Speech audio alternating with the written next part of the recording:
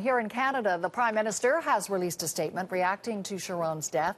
Stephen Harper says, on behalf of all Canadians, Lorene and I offer our deepest condolences to the family and friends of former Israeli Prime Minister Ariel Sharon and to the Israeli people.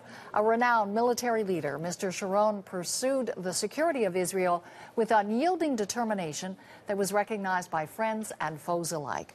Canada values its long-standing relationship with Israel, which is based on shared values, common interests, and strong political, economic, cultural, and social ties. As you can appreciate, there's lots of reaction from other countries as well, and from people who met him during his long career. The CBC's Dominic Velitis is tracking that part of the story from London. So, Dominic, what are people around the world saying about Ariel Sharon today?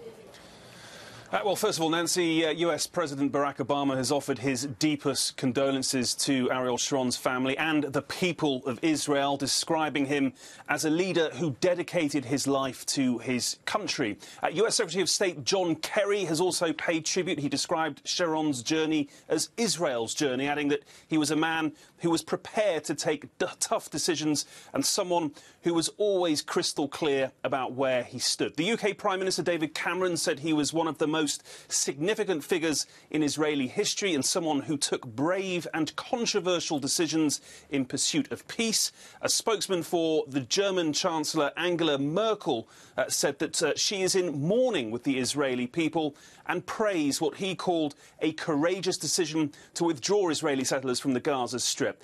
Meanwhile, a spokesman for the UN Secretary-General Ban Ki-moon said that he will be remembered for his political courage and determination. Finally, and despite troubled relations between Russia and Israel dating back to the Cold War, President Vladimir Putin highly praised Sharon's personal qualities and his activities to protect Israel's interests. The Kremlin described him as an outstanding statesman and military commander. Nancy. Good to know. Dominic, thanks for this. Dominic Velitis in London.